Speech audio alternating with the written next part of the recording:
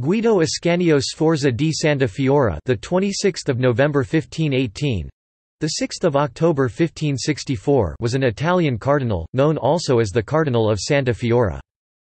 Born in Rome, he was the son of Costanza Farnese and therefore grandson of Pope Paul III, brother of Cardinal Alessandro Sforza (1565), uncle of Cardinal Francesco Sforza and great-uncle of Cardinal Federico Sforza (1645).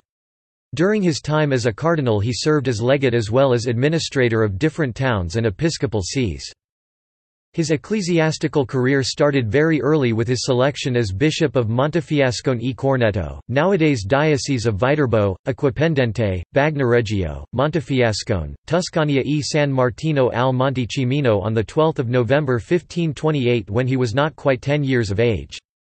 He resigned on 4 June 1548.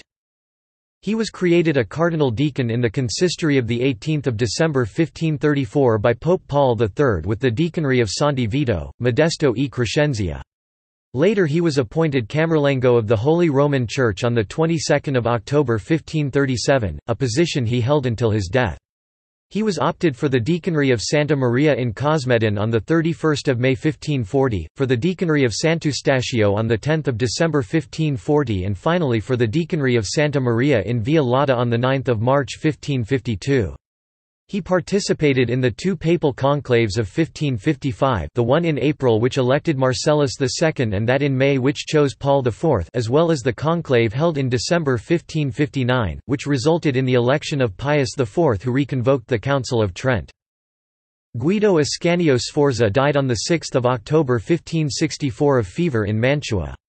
His body was transferred to Rome and buried in his family's chapel in the Patriarchal Liberian Basilica. References.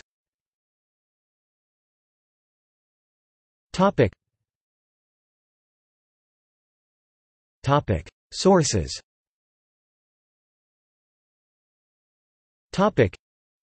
De Cardinals of the Holy Roman Church – Biographical Dictionary.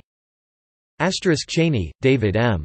Guido Ascanio Cardinal Sforza di Santa Fiora. Catholic-hierarchy.org. Retrieved June 16, 2018. Self-published.